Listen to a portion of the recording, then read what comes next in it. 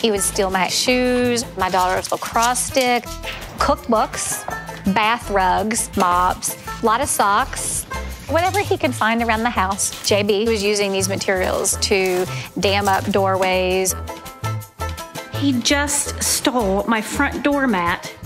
That's all cute. However, he did take a liking to all of my wood furniture. This is why beavers do not belong in your house. JB. No, no. And my baseboards and my doors and my drywall. I was very tolerant. He's a beaver. He's doing what a beaver naturally does. Moving the bed, building a dam with the bed. JB was discovered around a pond somewhere, and he was just one stray little beaver. This is my 12th year rehabilitating wildlife, and something's not quite right because he should be with his parents, so this little guy needed some help. The first week when JB came to me, I had to keep putting him in my bathtub. In nature, it's very important that he has access to fresh water. Here we go. You ready? When I first started putting JB in the bathtub, he wanted right out. But over time, he took little dives underwater. He put his little hands up by the faucet and waited for the water to come out. JB has adored blankets from day one. All of the corners have little suckle marks on them. JB became more mobile. He needed to walk around the house more. What are you doing? However, JB is a wild animal. He should be outside. He was definitely ready to move on. This is the potential new home for JB the beaver. Somebody that builds ponds called up and said, hey, we're gonna build JB a pond. Yes, come on. Finally, the day was here, and it was kind of sad. We thought he was gonna go in the pond right away. He did not want to get in the water. I had to get in the water, and then he followed behind. JB is so healthy and very content in his environment. A lot of people follow JB's stories. One day I received a phone call from Peter Gross, and he was very interested in how healthy JB looked. I'm very excited to show Peter around the facility. Here he is. Hi, JB. I've seen many beavers in the wild, never been this close to a beaver. To be this close to a beaver and have him be that comfortable around people was quite an experience. If JB likes Peter, he will probably hold on to his leg a little bit.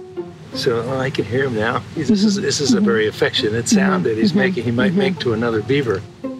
It's outdoor enclosure, it's roomy. He has a 2-level falls. He had a babbling brook, a waterfall. He had to figure out his entry point of the pond. His favorite spot to get in the pond is under that boulder, and then he pops out on the other side of the water. And first beaver I've ever met that has a Blankie.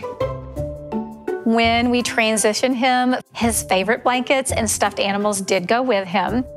He stuffs as much blanket in his mouth, and then he falls fast asleep. Every once in a while, he'll decide that maybe it's too warm, and he just moves his blankets and stuffed animals right out of his house.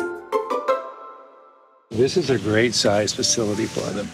I know I've seen beavers in the wild. Once they've established on a river where they're going to build a dam, they'll stick pretty close to that same small area. Part of his treatment was having to be handled by people all the time.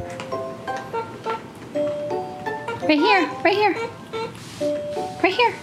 The sad news is he can't be released like so many animals are here, but the good news is he's become a wonderful ambassador. One of nature's most important animals. Yes. They create homes for literally thousands and thousands of species of wildlife. They are very important. This is why I love the education component. Tonight we are teaching a group of kiddos coming in. I can't wait to see the reaction of kids meeting a beaver up close in person, face to face. Hey, how are you all? Come on in, have a seat.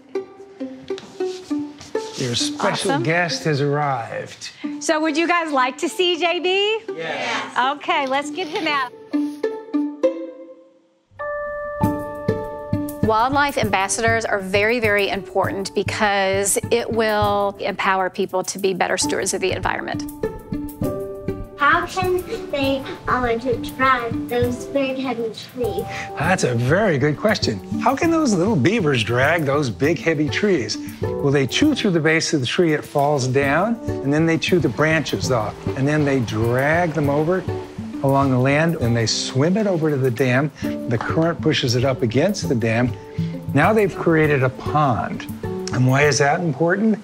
All of a sudden, it's habitat for fish. And then there are waterfowl that come by. They now have a pond in which to feed. This beaver is going to help all sorts of turtles and reptiles and amphibians come in there and live. He will never be able to be released because he is completely attached to humans now. He thinks you're mom. So he will always be here, but the good news is he's a wonderful ambassador, so you can see what amazing animals these are.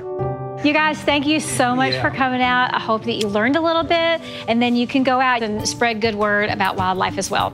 Yeah, thanks. Nice meeting all of you. What a thrill to have so many young people come to the class. They will leave here and share this with their parents. Hopefully their parents will talk about it, about how to treat wildlife in our wild lands. JB, I'm gonna miss you. Yeah, you were a great ambassador out there with all those kids today, JB. It's like, I'm going home.